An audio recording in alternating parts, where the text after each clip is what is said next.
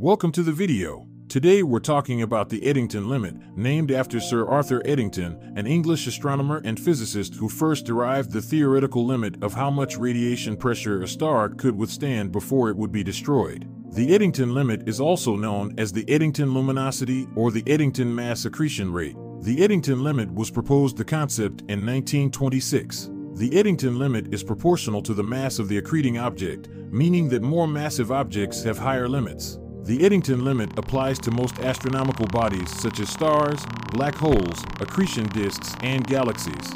The Eddington limit is not a hard limit and can exceed it temporarily, such as during supernova explosions.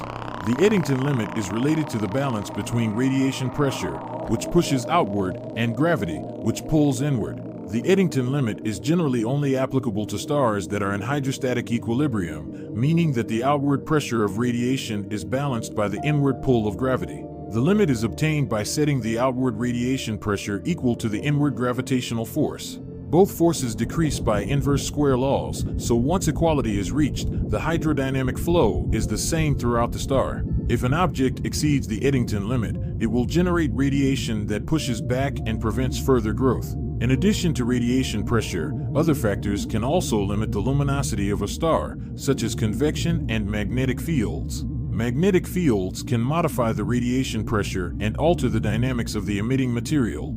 In some cases, the Eddington limit can be exceeded temporarily, leading to outbursts of radiation and increased accretion rates. When a star exceeds its Eddington limit, it will become unstable and undergo a series of catastrophic events, such as stellar winds, mass loss, and even supernovae. If a black hole is accreting mass at or near the Eddington limit, it can cause powerful outflows of gas and radiation known as quasars. The Eddington limit can be calculated using the formula L_Ed equals 4πgmm_PC/sigma_T, where L_Ed is the Eddington luminosity, G is the gravitational constant, M is the mass of the object, M_P is the mass of a proton, C is the speed of light, and sigma_T is the Thomson scattering cross-section. Thomson scattering describes how photons interact with electrons. The Eddington limit is expressed in units of solar luminosity per solar mass, or L/m. The luminosity of a source bounded by a surface S may be expressed using the Eddington limit equation, L equals 4πgmc/kappa, where G is the gravitational constant,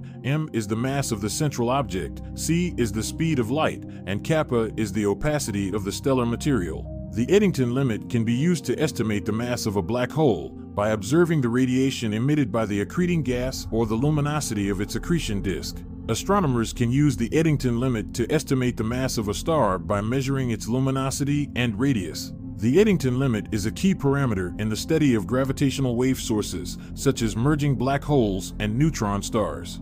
Some exotic forms of matter, such as quark matter or strange matter, could potentially violate the Eddington limit or have an Eddington limit that is different from that of traditional astrophysical objects. Thank you for watching. Galaxies next.